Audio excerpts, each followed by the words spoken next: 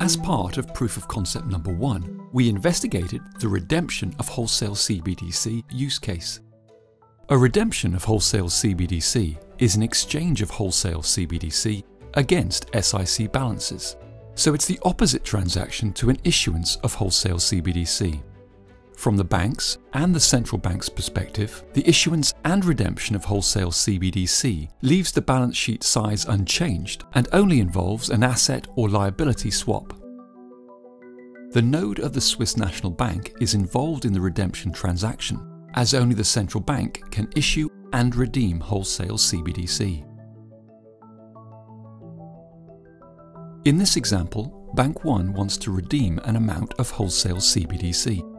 On the SIC platform, we have a settlement account for Bank 1 and a technical account for SNB. On the SDX platform, we have the node of Bank 1, the SNB node, and the notary node. To initiate the redemption of wholesale CBDC, Bank 1 enters a redemption instruction, or, as it's called on the SDX platform, a detokenization instruction. The redemption request is forwarded to the SNB node, including a request to block the amount of wholesale CBDC to be redeemed.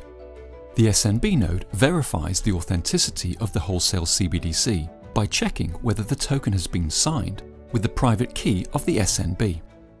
The SNB node then forwards the redemption request, including the blocking request, to the notary node. If the state change does not concern a spent state, the notary node signs the request, confirming that the wholesale CBDC is now blocked.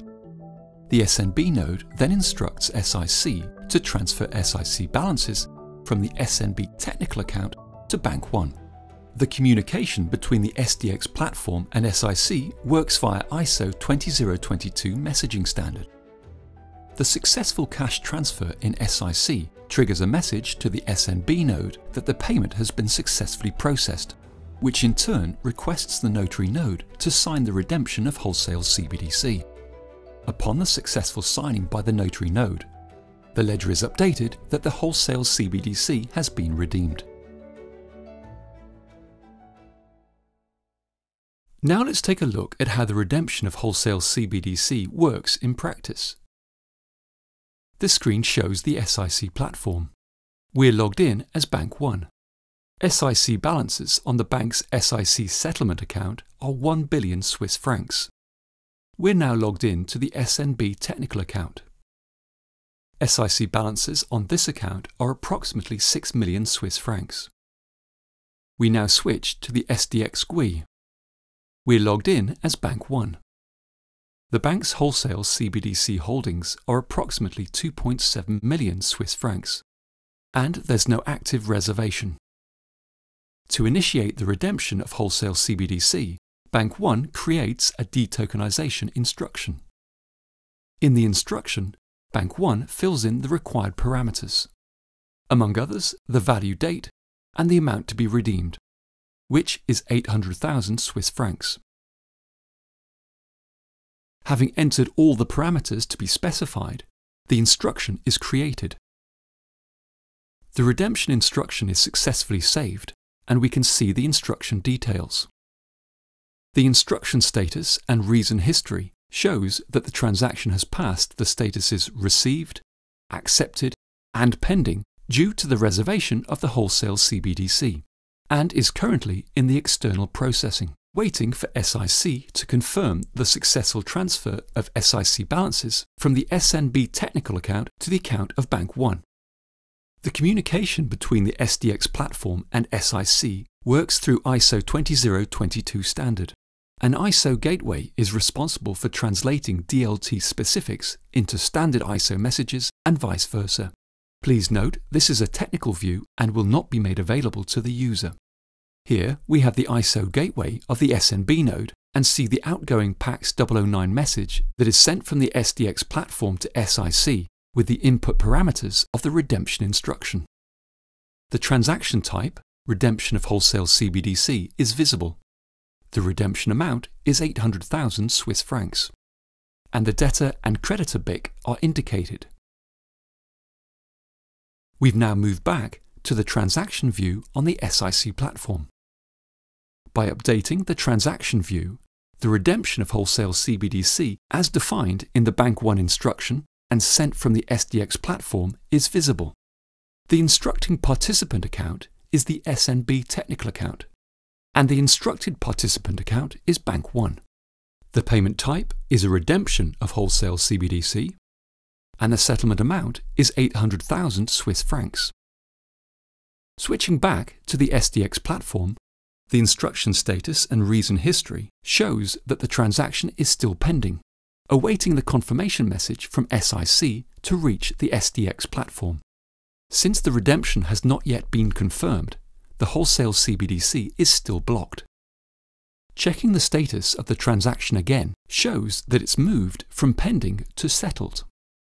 The external processing of the transaction in SIC is completed, and the SDX platform is informed about the successful processing.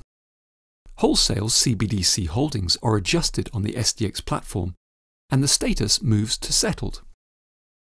Looking at Bank1's wholesale CBDC holdings after the redemption shows that its holdings now stand at approximately 1.9 million, which is 800,000 Swiss francs less, and there's no longer an active reservation. Moving back to the SIC platform allows us to check the SIC balances after the transaction.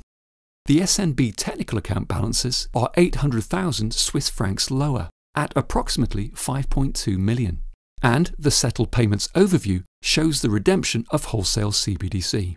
Note that the total amount of wholesale CBDC on the SDX platform always corresponds to the SNB technical account balances, because wholesale CBDC can only be issued and redeemed by the Swiss National Bank.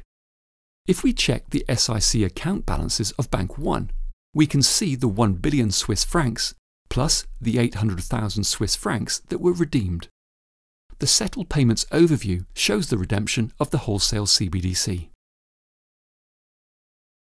Now let's take a look at the Node Explorer.